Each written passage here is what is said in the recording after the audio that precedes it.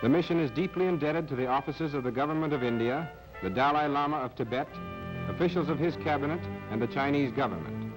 It was solely through their cooperation that this trip was made possible. The undertaking originated at Gangtok, Sikkim, where the political officer for Bhutan, Sikkim, and Tibet has his residency and administrative office. Travel to Gyantse was slow and tedious over the Himalayan barrier. From there, the only formidable obstacle was the crossing of the Brahmaputra River, after which they arrived at Lhasa, the hub of Tibetan life. The two American officers stayed 3 months in Lhasa, continued to Jakundo, and then on to Lanchao in the Kansu province of northern China. They covered an approximate distance of 1,300 miles, which measured in time meant over 100 days in the saddle. Just prior to our departure from Sikkim, we displayed the gifts sent by the President of the United States to the Dalai Lama of Tibet. At the British mission to bid us Godspeed were Sir Basil Gould, British political officer, Prime Minister Bhutan, Rani Dorji, and the daughter of the Maharaja of Sikkim. She is examining one of the gifts, a chronographic watch which tells the time of day, day of week, month of year, and moon phases. Kanchenjunga, a famous landmark in this locale, is the second highest mountain in the Himalayas. Its snow-clad peak towers 28,000 feet into the skies of Sikkim. Natu La Pass. Our caravan begins its hazardous journey across the Himalayas into the hidden country beyond, and we cross the boundary into Tibet. Because of the difficulty of transportation, we carry only the bare essentials, as we expect to live on the country along the way. A pack train loaded with potatoes for India passes us on the trail. Potatoes are one of the minor exports of the country. Tibet, hidden beyond the impregnable walls of the Himalayas, is a land of mystery and mysticism. Its rugged and primitive beauty can be enjoyed only by those who will endure strenuous travel to almost inaccessible regions. Traveling across the treacherous passes, the bleak and forbidding desert wastes, we see what has made every phase of the Tibetan's life a struggle. Yet 3 million hardy, courageous people call this land their home. In some sections, they live almost entirely on a diet of meat, and only the privileged families can enjoy barley, as that food must be transported under great difficulties from the distant valleys. In the valleys, meat becomes a luxury, and the main diet is barley mixed with buttered tea and called samba. According to geologists, in centuries past, most of Tibet was glacier country. As it became habitable, nomads from all directions threaded their way through the narrow passes and built their homes in the few fertile valleys.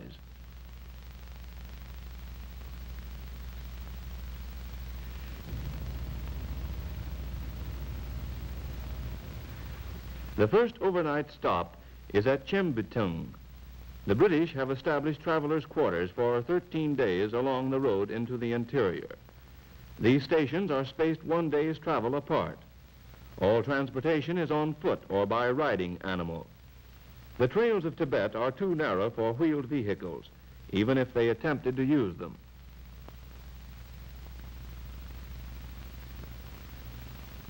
With Natu La behind us, our caravan of 35 mules and 15 native travelers moves on.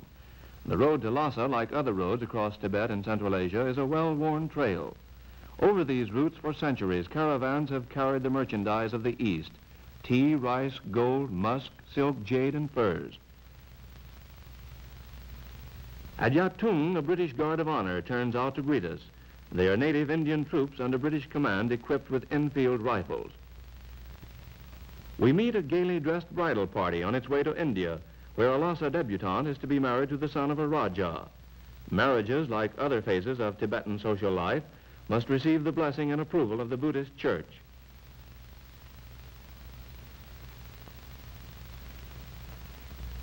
After a slight rest at Yatung, we are given a send-off by the Honor Guard.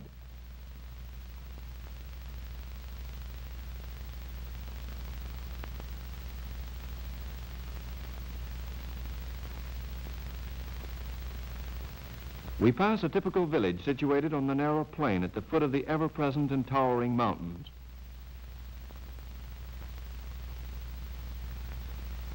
The tallest one, 24,000 feet high, is called Chomolhari, meaning Queen of the Snows.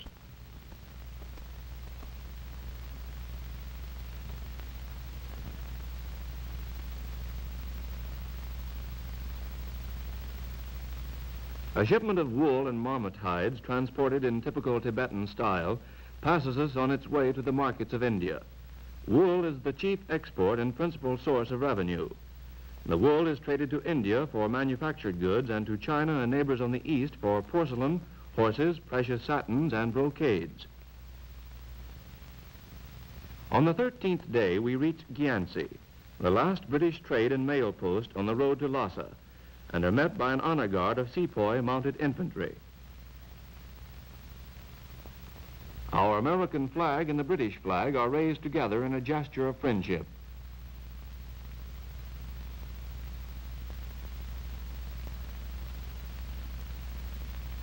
Our first official welcome was rendered by Major Gloin and Tibetan notables. These gifts from the native officials represent a considerable sacrifice on their part and have far greater value than the Occidental conception of such presents. No other offering could have been more welcome than the meat, eggs, barley, and butter. We returned their hospitality by inviting our Tibetan friends to a reception held at the home of Major Gloin, the acting British trade agent.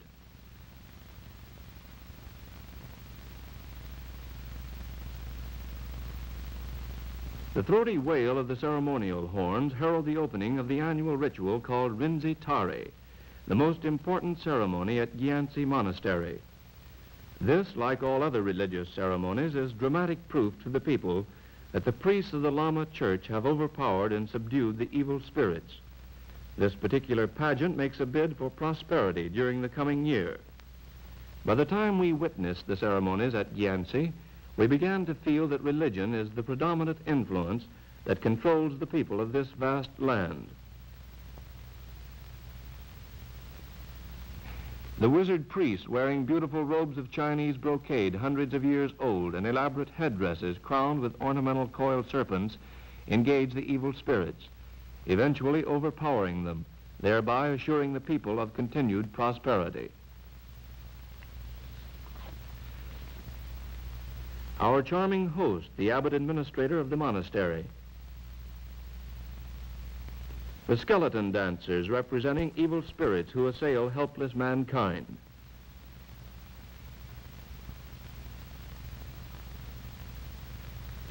The dance of the lion spirits.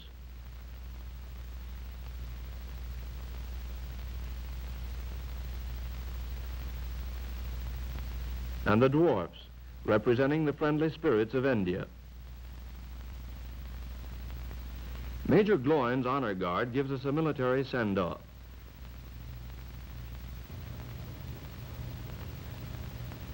Our horses are small but sturdy. The only difficulty is trying to look dignified riding them. The Eastern Magistrate of Gyantse also comes out to see us off. A yak caravan carrying barley. The very existence of the Tibetans depends upon the yak. It furnishes food in the form of butter, milk, and meat, besides transportation and fuel. The long hair is woven into cloth for tents, and the tough hide is made into a variety of leather products.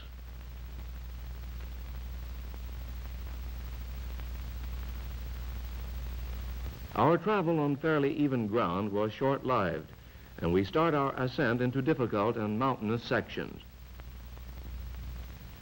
Riding up to Karula Pass, one of the last barriers before Lhasa. At the summit, prayer flags whip in the wind.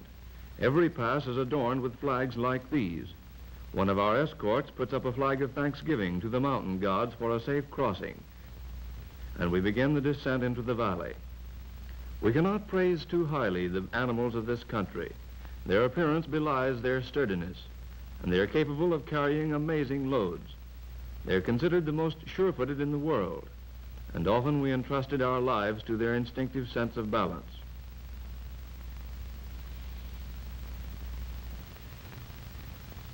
Brahmaputra, one of the three great rivers of Tibet.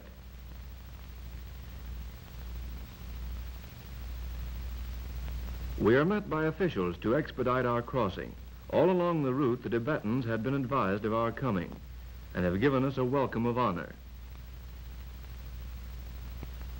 Wool caravans and pack trains are ferried across in long, flat-bottomed barges. Crossing the river is as difficult as most other transportation problems.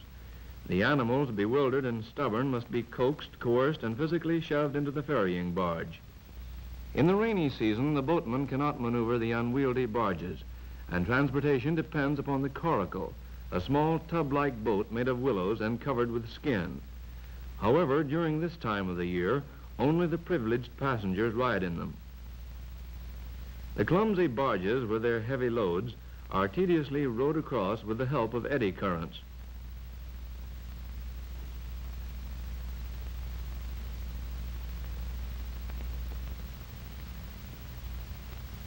Tibetans are inherently sociable, and on the slightest provocation pause in their labors to visit over a cup of tea. Native drivers congregate at the ferry crossing. Tea is the chief drink of the country, made of barley, salt, and butter. It gives them resistance to hunger and cold. They drink anywhere from 30 to 50 cups a day.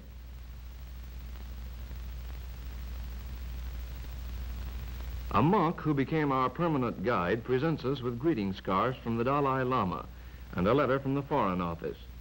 The scarf is the Tibetan's calling card. During our stay, we exchanged hundreds of them. Escorted by our guide, we proceed towards Lhasa.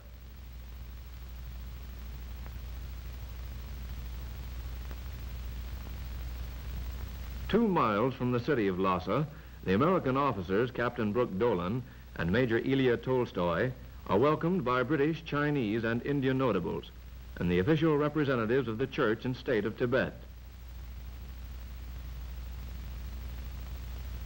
Later, at the Tibetan reception, we are presented with gifts from the Dalai Lama and his court, ceremonial scarves, rice, and tea.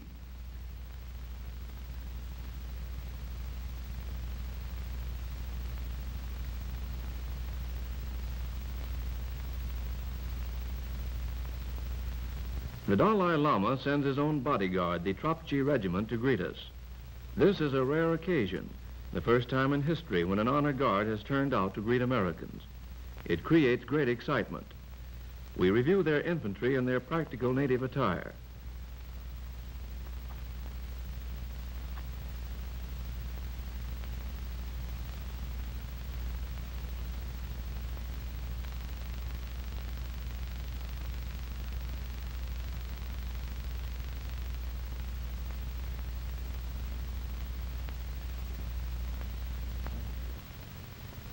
As we approach the city, we enjoy our first glimpse of the magnificent 17th century winter palace of the Dalai Lama, and on a nearby hill, the temple of the healing Buddha.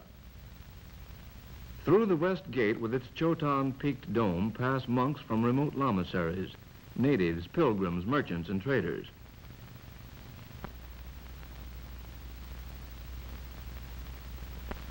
The population of the city is estimated at 20,000. Lhasa maintains contact with the outside world through the medium of a telegraph line used principally in trading relations with India.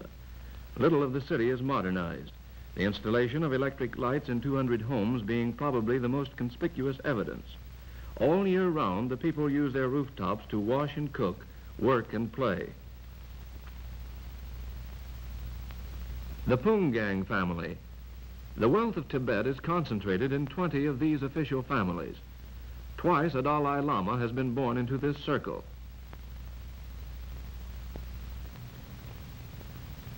The father is a cabinet minister, and his son's wife, shown carrying her baby daughter, was an Indian princess before her marriage. Frequently, families engage the services of priests to pray solely for them.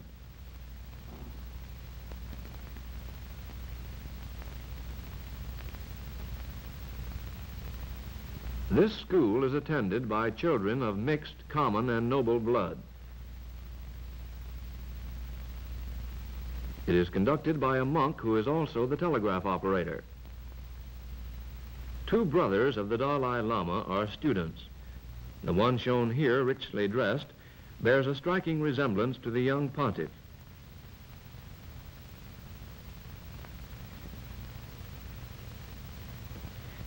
uniquely dressed men are Nakpas, or Tibetan sorcerers, not recognized yet tolerated by the church. Their strange drums and bells are supposed to drive away the devil.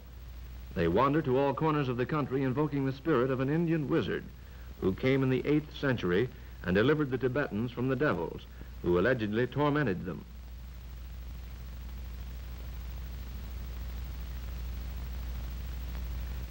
The favorite game of the children is chibi. The object is to keep the feather bird in the air as long as possible. No easy trick. Small Fry here ties his bird to a string. Tibet is still unaffected by the machine age. Hauling, planting, and harvesting are all done by primitive methods. The laborers, content with their lot, chant as they work. The Kamba dancers roam about Tibet in troops, living on the bounty of their audiences. They give performances in the small villages, in the streets, at the homes of the wealthy, and anywhere they can find spectators to contribute. This particular troupe is considered the most talented in all Tibet and came to Lhasa for the 5 weeks of the New Year festival. In the great religious communities, they furnish the only entertainment of a theatrical nature. Their steps are the closest relation to folk dancing that is known in Tibet. Although the capers and gyrations can hardly be called original, they do give us an insight into the characteristics of the Tibetan people. Few races would have the stamina to engage in this performance, especially in the rarefied air of 12,000 feet. And yet these entertainers may put on several shows a day. The Tibetans populate a country where only the rigorous may survive. These folks laugh readily, have a happy disposition, make friends quickly, and rivalry is always good-natured.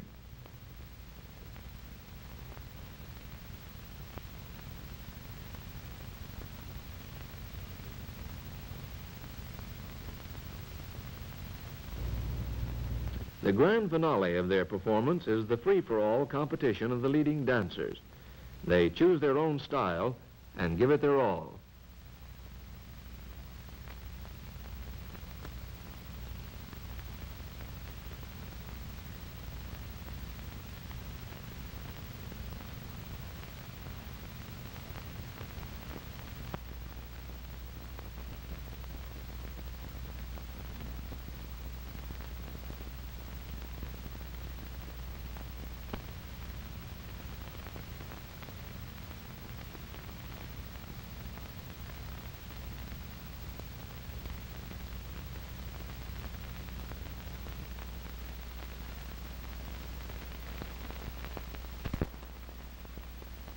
The Potala, in all its inspiring glory, towers above the city of Lhasa, just as the Buddhist religion dominates the life of the people. Under its gold-encrusted roofs are the tombs of the previous Dalai Lamas in jewel-studded sepulchres.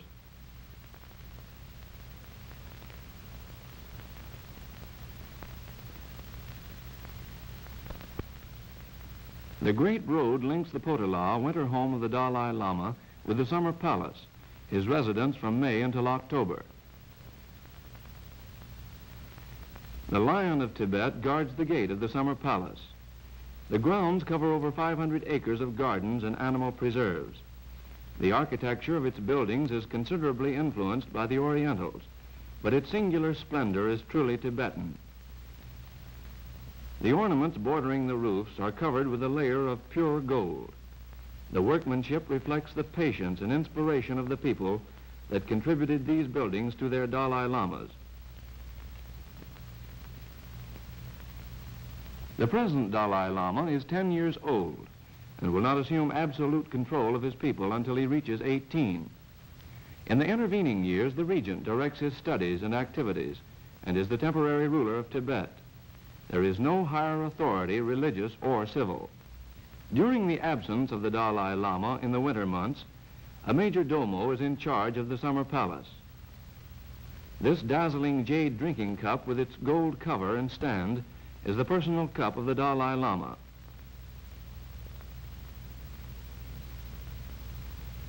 Our guide stands before a cloisonné elephant, which was presented many years ago to a former Dalai Lama by a member of the Chinese nobility. These are gifts that were presented to President Roosevelt by His Holiness the Dalai Lama. These exquisite religious tapestries known as tankas are unrivaled for their detailed handiwork.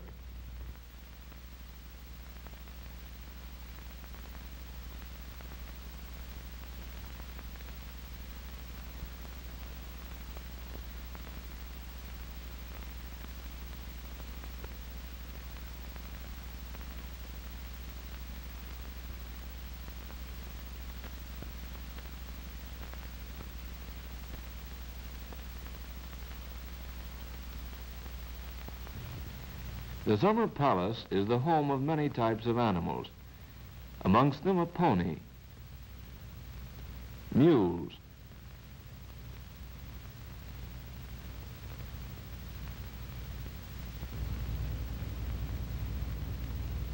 a spotted pony,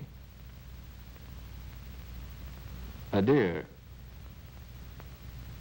a wild ass,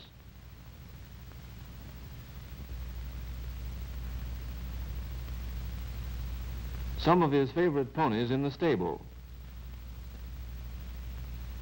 wild blue sheep,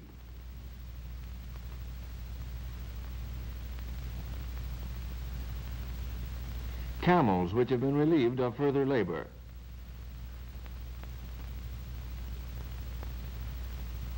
and a Tibetan mastiff, blood relation to the Saint Bernard, the grounds of the temple of the serpent demigod. Wildlife enjoys complete safety in all of Tibet, as it is contrary to their religious precepts to kill any animals or birds other than sheep and yak.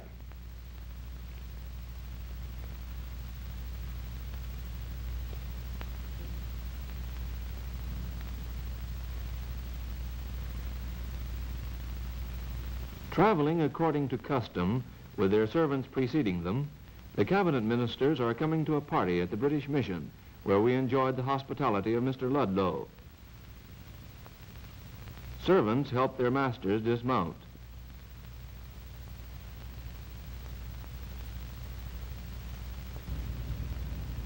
Our monk guide, who is usually late, arrives alone. A whole mutton is roasted for the occasion. The luncheon was given at the British Mission for the Kashag, or cabinet members, and other lay and ecclesiastical officials.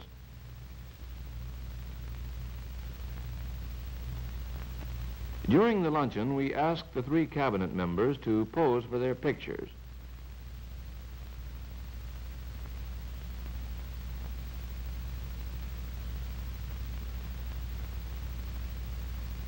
Also, high government directors of the Foreign Office.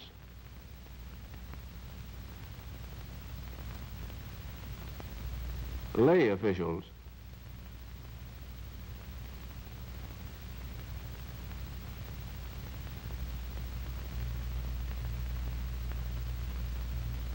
And luminaries from the monastery.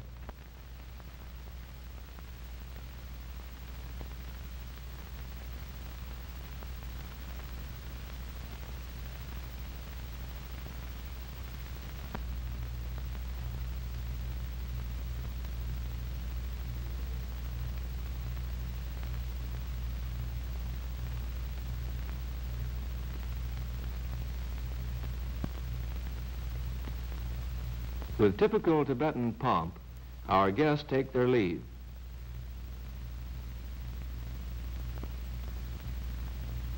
Shortly after the party at the British Mission, we were invited to the beautiful palace of the Sarong family. The residence is one of the showplaces of Lhasa and evidences the dignity, wealth, and influence with which these powerful families are blessed. We were presented with an Upso, a cute little Tibetan terrier which became our mascot. Although Tibet is isolated from what we consider the civilized world, we found a highly developed culture. People conduct themselves with dignity and restraint. Their features are finely proportioned, and the women are strikingly attractive.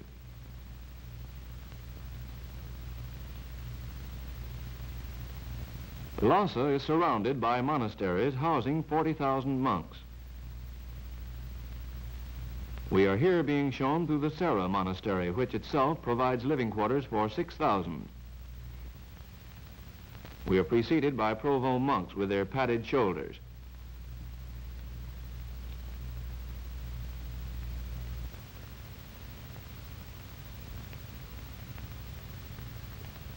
The Depung Monastery, with its 10,000 members, is the largest monastery in the world. Novices from the age of 5 and resident monks attend the examinations of the 3 candidates for the Doctor of Divinity. It takes 15 to 20 years study and training before they're eligible to qualify for the degree. Those that fail, and only if very influential, may take the examination again about 10 years later. The candidates are examined for 8 days by learned members of the order. The examiner slaps one hand into the other and shouts, "Answer." If the student answers wrong, he is given a severe slap on the arm. The candidate under examination wears a yellow helmet. If he passes, he gets an extra row of stitching on the crest.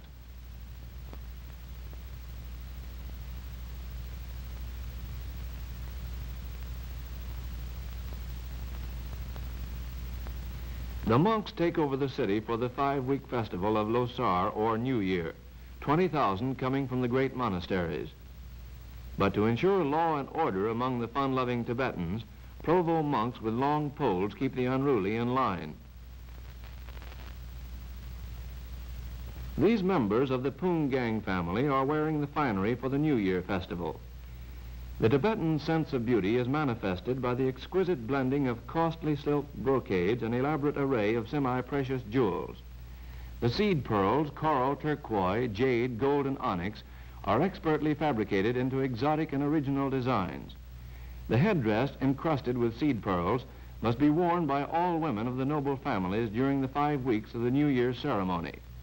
If they should go out upon the streets without this headdress, they would be sent home by a monk.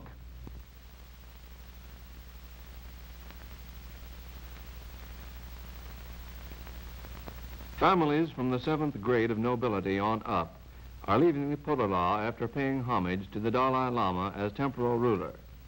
Nobody lower than the 7th grade of nobility is allowed an audience. The opening ceremony of the New Year is the reenactment of a legendary battle. The Tibetans are great lovers of tradition and legends. During the festival, they find many opportunities to pay respect to their forefathers. The soldiers are wearing the armor of the 16th, 17th century. The exceptionally dry air of Tibet has preserved the armor perfectly. Even the chamois links between the plates of mail look like new.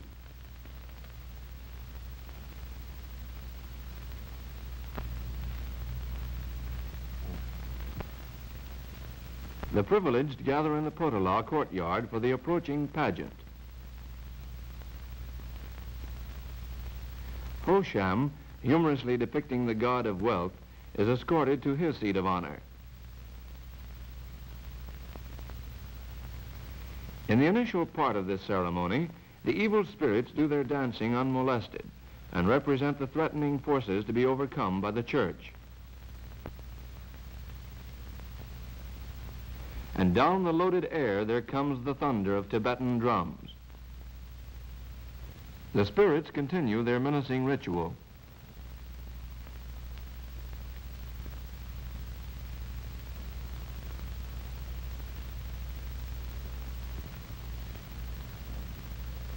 Every year, this little skit is presented reenacting a dream of the late Dalai Lama, in which an old man overpowers a tiger, thereby proving the indomitable strength of humanity.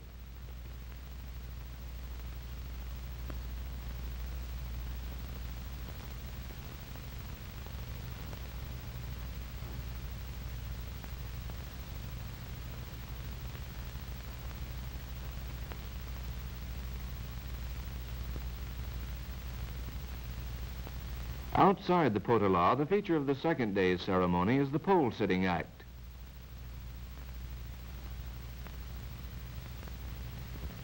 The rug on the ground symbolizes suffering mankind. Ghouls dance around it, but the spirit is protected by the powers of the lamas.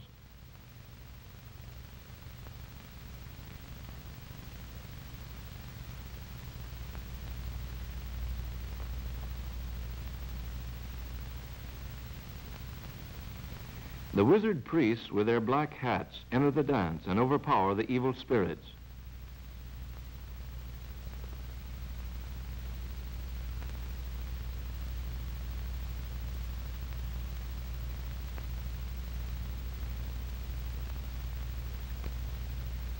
Here the rug symbolizes the enemies of the church. An evil spirit that has been coerced by the wizard priests performs around this figure. In the center are the heart, lungs, liver, and intestines of the enemy, which are hypothetically torn from the body and thrown into a cauldron of boiling oil and wine and dramatically destroyed.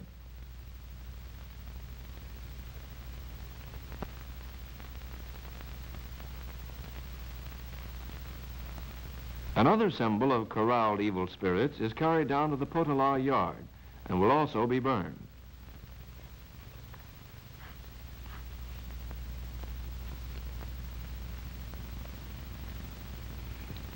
The regent and his escorts are en route to visit the oracle.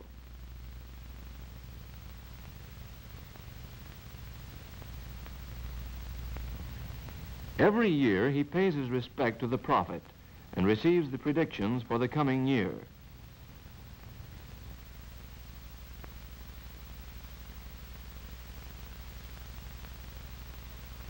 The regent, with his colorful entourage of civil and church nobility, returns to Lhasa after receiving the augury from the oracle. The nobleman's affiliation and rank can often be determined by their headdress.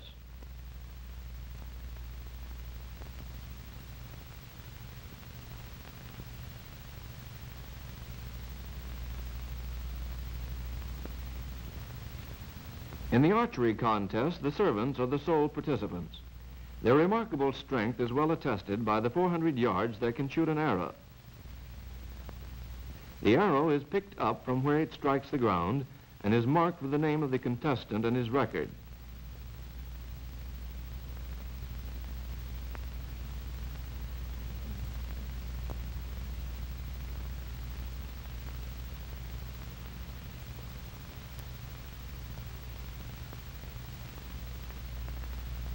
Monk provosts are still kept busy maintaining order. Merchants and politicians present scarfs to the city officials and nobility.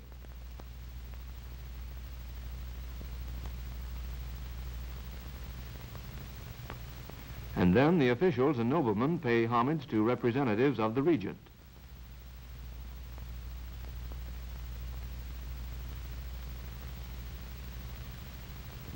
One of the last functions of the New Year's celebration is the concentration of all evil spirits and enemies of the church in one symbolic figure, which in turn will be destroyed. From a vantage point overlooking the Potala grounds, the regent, present ruler of Tibet, witnesses the pageant. The last event of the New Year's festival is the annual cavalry show. For this occasion, the noble families must furnish 6 to 15 men and horses, depending on their official position. The riders must be appropriately armed, clothed, and mounted.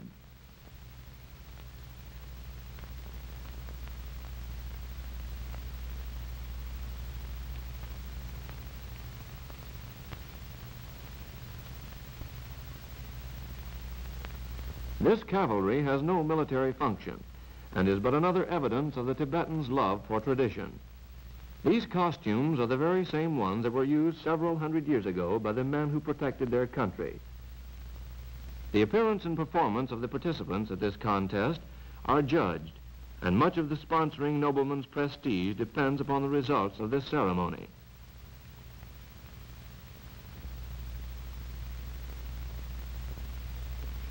The sponsors and cavalry officers.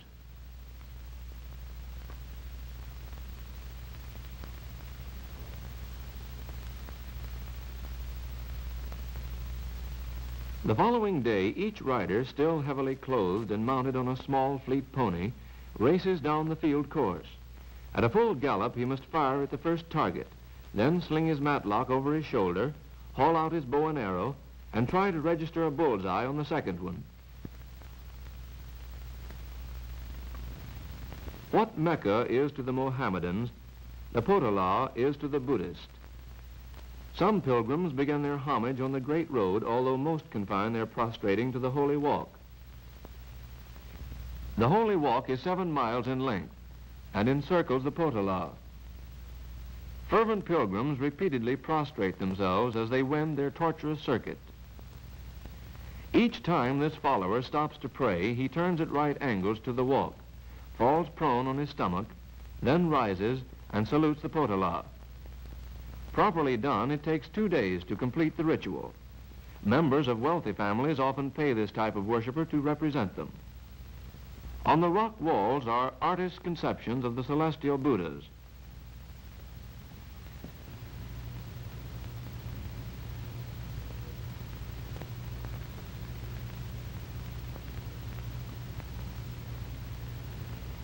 The little tunnel detours lend greater significance to their trip.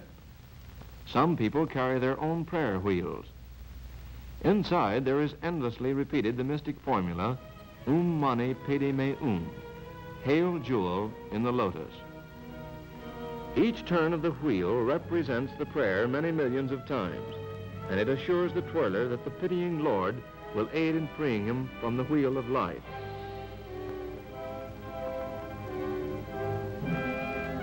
The prayer wheels recessed in the stone walls are for the benefit of those who do not carry their own.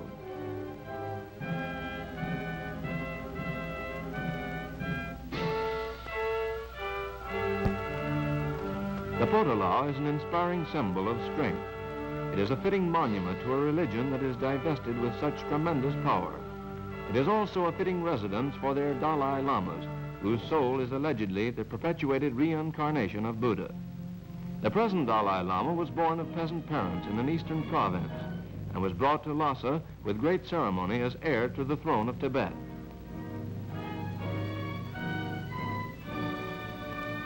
Nature presented Tibet with the ideal focal point for Buddhism. Isolating that tempestuous section of our earth, she bestowed upon it all the power, splendor, and inspiration that could be conceivably united into one boundless land. The timeless symbol of this majesty and power is their Dalai Lama. He is the absolute deity of an almost unknown civilization and culture.